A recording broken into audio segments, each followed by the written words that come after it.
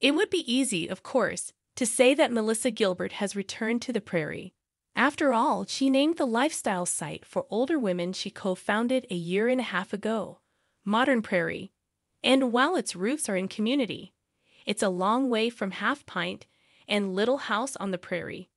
And that's oak with her. Today, Gilbert is 59. She is most interested in talking about aging, or rather, celebrating aging, and sharing stories about her grandchildren, 8 of them, and connecting women through Modern Prairie's new app on everything from living with grief to building a beautiful charcuterie board. As maturing women, we're all going through a lot of the same things. Massive changes, not just physical like menopause, perimenopause, postmenopause. But we're empty nesters. We're losing our parents. We're losing our jobs, our spouses. We're getting divorced, she says. We have these transitions that require us to grieve, push through, and persevere. As many women do, she reached a point in her life when her children were older. Her career felt settled, and she wondered, is this all there is? What was my life going to be? She asked herself. I need to do what's better for me than what I had done until then. Gilbert spent much of her life trying to keep up. The little girl who grew up playing Laura Ingalls Wilder from 9 to 18 continued in front of the camera with TV shows and movies, and with her dating life that included Billy Idol and Rob Lowe. Throughout her career, she had been told to lose weight, to cover her freckles, to pad her bra. She had breast implants and her nose shaped. She had Botox and fillers. It just kept creeping up. You start doing them, and then you need a little more and then a little more. Just over 10 years ago, she competed in Dancing with the Stars, and while she was proud of how hard she worked and how good she looked, there was something about her appearance. Frankly, I looked like every woman over 40 in Los Angeles. We all have the same cheeks, the same brows, the same lips, so my face looked great, only it wasn't my face, she says, laughing, lines forming around her eyes. It was a moment, building on recent life changes of a divorce and health issues, stemming from a broken back, which helped her think about where she wanted to be in life. It shaped who she is today. Trying to stay thin while aging is really hard. Your metabolism changes. I was fighting this uphill battle, and it was just exhausting, she says. She didn't want her accomplishments or her identity to simply be linked to her physical appearance. She wondered, is this how I want to spend the last third of my life? She no longer wanted to go to the gym for 2 hours every day to try to lose weight, to spend time coloring her hair, to try to be someone she no longer felt like she was. It took me out of the space of being the person I am. It forced me into being something that other people wanted me to be, which I spent a lot of my life doing, she says. I just wanted to find a way to be in a place to embrace myself and my life and not wish I was something else anymore. Slowly, her life changed. She stopped getting Botox and fillers. She let her hair go gray. She had her breast implants removed. These things were a life changer, she says. It meant I could explore all of the things in my life I hadn't done before. It felt like freedom. Today, Gilbert is in her rental house in Albuquerque, New Mexico, while her husband of 10 years, Timothy Busfield, of 30-something and West Wing fame, works as directing producer on The Cleaning Lady, being filmed in New Mexico. It is one of the longest spates they've been away from their home in upstate New York. She is just back from a bear class, where she jokes that I'm almost 60 and very much aware of it.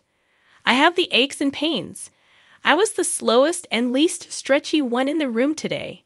Everyone was younger than me, but it didn't matter.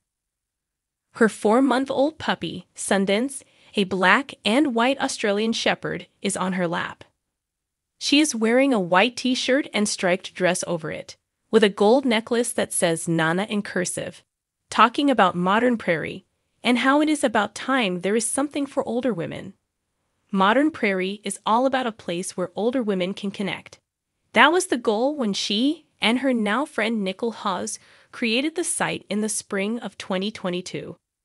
Hayes, a former executive with Williams-Sonoma and other big companies, is Modern Prairie's CEO. That includes Gilbert's blog, where she shares her favorite holiday traditions and encourages women to not make themselves invisible and be in photos even if they aren't wearing makeup, and Zoom classes, such as holiday tree lighting with Dean Butler, Almanzo Wilder for Little House fans and known as Mr. Christmas to Gilbert, to finding your word of the year.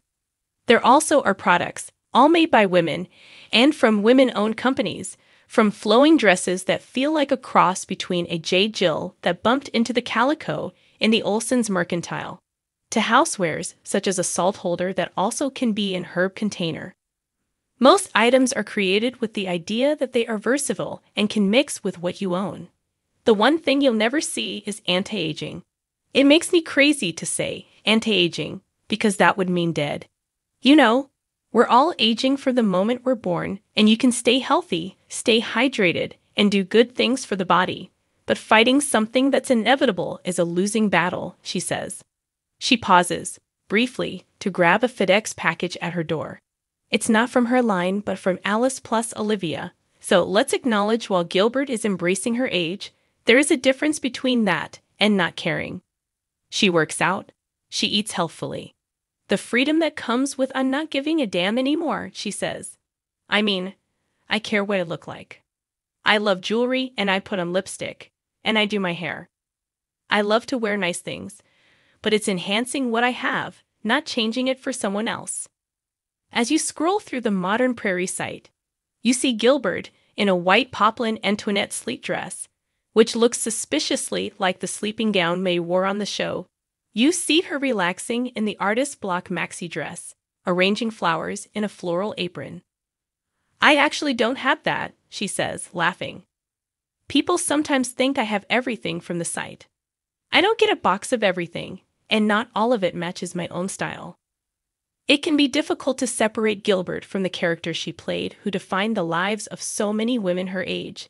She hasn't spent years running from it, but she didn't exactly embrace it.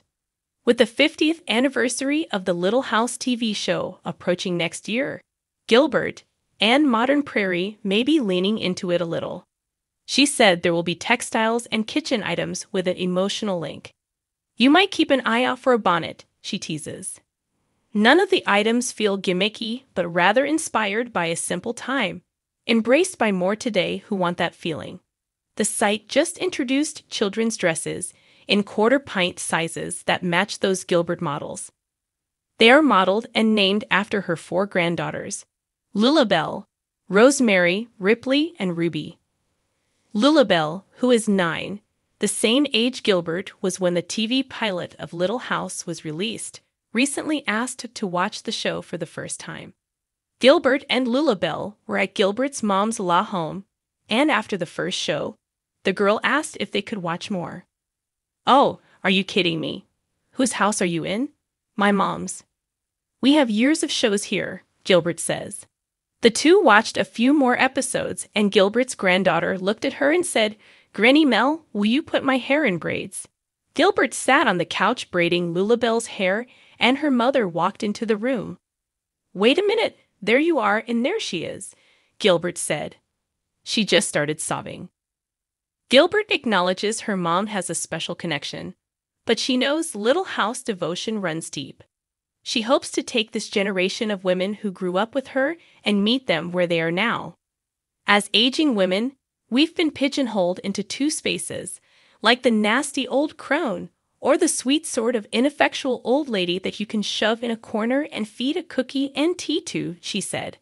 But we are so much more. We are these vibrant, brilliant women.